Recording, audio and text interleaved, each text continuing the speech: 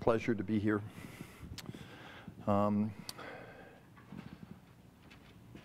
The talk I'm going to give is one that has to do with what is going on, but even more, it's going to be about how we work. Because the theme of what I'm going to talk about is that the data that is coming about, the sensors, the technology that's sitting there, is putting together this, if you want to use Matt's analogy of the dinner smorgasbord of data.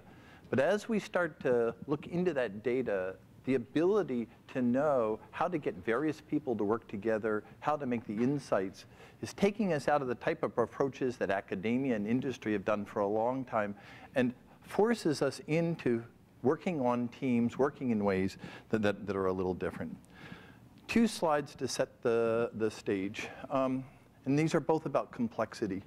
For the non-biologists in the room, the last 10 years, as we use these sort of awesome technologies to take on things that we used to think were straightforward, have completely exploded what we thought were simple processes. So where there were symptoms, there were all these strings of molecular components. And where there were singular syndromes, someone could say, you have diabetes or you have Alzheimer's. What we know now is that actually in any one of those diseases, there are hundreds plus of variations that actually not everyone has the same version of what it is that used to be thought of as diabetes or Alzheimer's. And similarly, if you think of this description of what makes us sick, this interplay between what it is that's sitting there as the agent and the host, again, has this complexity that has sort of gone zoom and filled in a way that sort of has our heads spinning. At the same time, when we go in and we start looking at what we used to think of as pathways, where we go, oh, we know what's going on. This is on the surface. This is in the nucleus. Every single one of those quote-unquote pathways ends up having a complexity that basically is sitting against the way we like to think. Our brains are hardwired for the narrative. We like this, goes to this, goes to that. So we've just wandered into a recognition that's not the way the world is really wired. And we have to come up with ways of coping with that complexity, of embracing that complexity. And so in order to do that, what we've been thinking about is what could you assemble that actually might allow you to make sense of that extraordinary complexity? So 6 things, again, that I think some of you are very aware of, some maybe not. The amounts of omics data that's just flooding out there, pretty straightforward. The concept of network modeling and approaches to diseases, borrowing from other fields and looking at the complexity is something that's helping us. The fact that we can actually put the data that we want to look at in a place where anyone can get to and allow people who weren't generating it to solve it is matched by something that is really odd for biologists, which is the uncoupling of the person that actually was generating the data and the person who's actually going to analyze it. People do not annotate their data in a sense that actually it could be useful to others. And then 2 other things, which is something I'll talk a little bit about later. The movements that are abreast, where patients themselves are beginning to realize they're the expert on their disease, and they know what's going on, and how to connect with them as the expert. And then also this ability to have social media approaches to solve problems. All sort of sit there as little pieces that could be brought to bear on that level of complexity. So about 5 years ago, a group of roughly 40 people in Seattle formed together as a nonprofit foundation as an incubator for what could we do that might help other people work together. It wasn't as much as we're going to solve problems. It's can we build things that other people might find helpful if they're going to try to live in that way. And as an incubator, the goal was to come up with things and then hope that people would turn those into real solutions. How can we go beyond the sort of current guilds of experts? How can we get people who don't usually talk to each other to work together? And what we've been working on is how do we use various building blocks to actually come up with ways of developing these knowledge experts. And instead of going through and talking about all of these, I want to give you 3 examples that then lead up to something that I hope will thread through to what Matt was talking about. The first has to do with optimizing the access to data and insights. I think that those who will actually solve problems are those who learn how to maximize the flow of relevant data. It's actually not going to be about those who generate the data. It's how can we, as a principle, figure out how to maximize the flow of relevant data. We've been thinking of how you could build tools, and one of them is this tool called Synapse that allows complete transparency, reproducibility, so that you actually don't necessarily have to go back and repeat that experiment, or actually you could go back and repeat the experiment or look at what someone did. And how could you make it so that actually someone wanted another person to solve the problem? One of the big puzzles I have is when someone comes up with a great idea or they have something they think is important, instead of going, hey, can anyone else in the world help me solve it? The general tendency, don't tell anyone. I want this for myself, okay? That's really absurd. We have to get to a culture where if someone has a nice idea, they want to go, is there anyone out there that can help me, instead of assuming they can do that by themselves. So in the software industry, again, the other half of the room will know that GitHub has become a powerful, overnight, brilliant, million-plus person, basically standard for working when you have to build very large sets of code.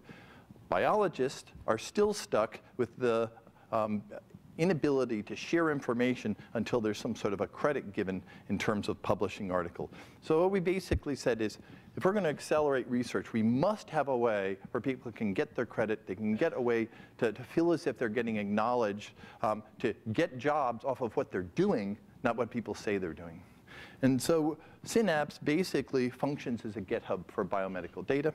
At the heart of it is provenance. Provenance allows people to say, I took this, I did this to it, you can go find out what I did.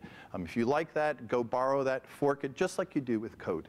So Synapse has begun to being used, and yesterday I was at the National Institute of Aging, where fortunately Synapse is threading together something in the order of 15 different universities, from Florida to the Mayo to the Broad, et cetera. And all these researchers in all those places are taking their data in real time and taking, whether it's in human or mouse Drosophila data, whether it's modifications that they're doing in those systems, and generating the data. And all of that is being made available in real time to everyone who's working in that system. And then what was really hard on their universities, not on the scientists, but on the universities, was that we're releasing all that data into the public domain well before publication on quarterly basis, is saying, if you can't clean it up in a quarter, that's too bad. And so February 16th, with backing from the White House, this data is starting to flow out. Not genomic data. People are used to that. This is data on real experiments, on compounds, sharing it in real time. And right now, we have over 20 different communities that are actually working in this way. From some that are working on iPS stem cells and sharing their data and making it so the cell lines are annotated in ways that other people can use, to type 2 diabetes, to other things. And so one thing to do is to make it so that a community is stitched together with the technology, with the support that makes it so that they are comfortable with sharing their data like that. The second has to do with positive outliers, you would say. We were interested in something that seemed puzzling, which is 95% of the dollars spent on the research in diseases and coming up with therapies is spent on looking at those who are sick. If you were from Mars and you were to look at how am I going to find a way to prevent diseases, wouldn't you look at those who don't get them? And it just, I mean, logically, but 98% of the money goes the other direction. So we said, what could we learn by just looking at people who are normal? And so what we realized was, if we picked mutations that were occurring in genes that coded diseases that occurred during childhood, that by the time you were 30 or 40, you were a positive outlier just to be among us, just to be alive. And so we realized this was a nice opportunity to take hundreds of childhood diseases, find those particular alleles that were highly penetrant, and start looking in normal people. Now, the lucky thing that happened on data sharing was we went to a number of groups that actually had very large repositories of data. Some of them were in the UK. There's a company close to here, 23andMe, 300,000 samples. We went to BGI in China, and we asked them, would they let us go through their data, find out whether anyone was actually sitting there with these mutations that they had not noticed, and found all of a sudden zoomed up to 590-some thousand individuals. It ended up has been the largest genetic study anyone has ever done without ever touching anything, just using resources that were out there because people were willing to share. So a very large set of 590-some thousand subjects turned into 50,000 candidates, or sorry, 10,000 candidates that turned into about 50 potential candidates. In the end, we ended up getting roughly a couple of handfuls of unexpected hero candidates. In genes, though, that we knew a lot about: cystic fibrosis, Pfeiffer syndrome, et cetera. And it told us that this was an important way to proceed. And as we did that in the last year, we've begun to have extended families, people coming to us and saying, hey, there's this one person, all of these people have the same mutation, but there's this one person who actually is a positive outlier. So while we've been going off looking at now over 1 million individuals and getting individuals that way, we have examples such as this. This is someone who is in their 60s, but they have a presenilin mutation, which is a particular alteration that ends up giving those individuals Alzheimer's in their 40s in such a severe way that 7 brothers and 3 cousins of this individual all died in their 40s, and he's 62. Something he has is different from his others. So with Randy Bateman and Allison Goat, there was an article in the New York Times at the end of last year on this. Doug Whitney is helping us and his family go through and figure out what's behind it. What's the second fun part of this is to do this, what we've done is we've asked anyone in the world who's interested, would you like to work on these samples? And what we've found is when you get to something that's this unique, anyone without funding is glad to join. So the Broad, the Sanger, all these places have come in and said, we'll help you do iPS cells and do CRISPR knockouts into the iPS cells. This group's doing Drosophila. This group is doing animal modeling. And so we think that you can build a federation of people. If you have an interesting problem, you can build a federated problem without getting a bunch of money out there that allows people to come together to work on these positive outliers. The third example has to do with how do you get people who are outside the quote-unquote set of experts? How do you get some incentives and rewards that allow people to come in? And so we've been trying out challenges. I'm a little embarrassed to talk about challenges in this room, as I think many people know DARPA probably knows more about challenges and has learned more than anyone else. So as neophytes, what we wanted to do was to see if we could get collaborative challenges. So not the top coder incentive, Kaggle type where they're mercenary. We said, can we build communities where people will work with each other to solve it in a collaborative way? And so we did a challenge around breast cancer where we got Google to give us free compute space to everyone who wanted to work on the project.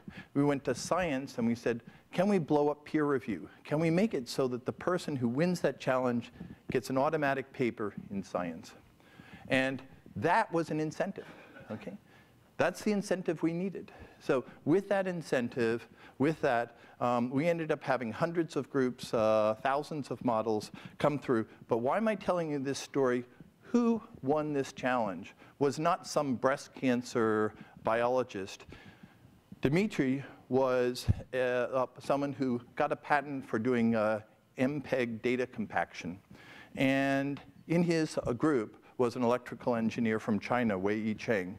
That group took a solution in physics, brought it into the biology, and blew out everyone else. No one could come close. So electrical engineer who knew nothing about breast cancer, that's who we're looking for.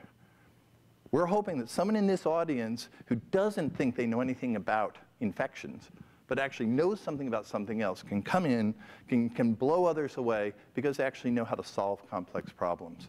We have lots of other challenges that are going on. You can look at them, but what's really important is they're becoming continuous challenges where now we don't ask whether there's a definitive solution, but can we use challenges to accelerate the adoption of standards so the person who can beat everyone else is the one who's actually being in place until someone knocks them off.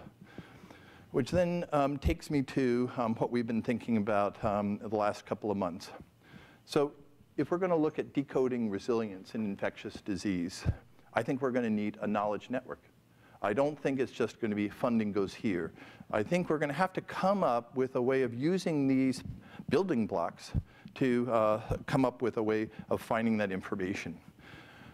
The idea of studying the healthy to understand mechanisms of resilience had a little sideline that some of you will know. CCR5 was probably the best example of looking for a positive outlier before the oncologists. CCR5, healthy adults here in San Francisco found. There are other examples, but there is no reason why we cannot find some of the mechanisms of resilience. It was first done there. So how to figure out who remains asymptomatic following pathogen exposure, who's able to recover. Just one really nice example, if you look this week, 4 days ago, there was an article in the paper about someone who had horrible, grotesque, and disfiguring warts and ended up having, during their life, a mutation. You can talk about positive outliers. And it actually changed their disease.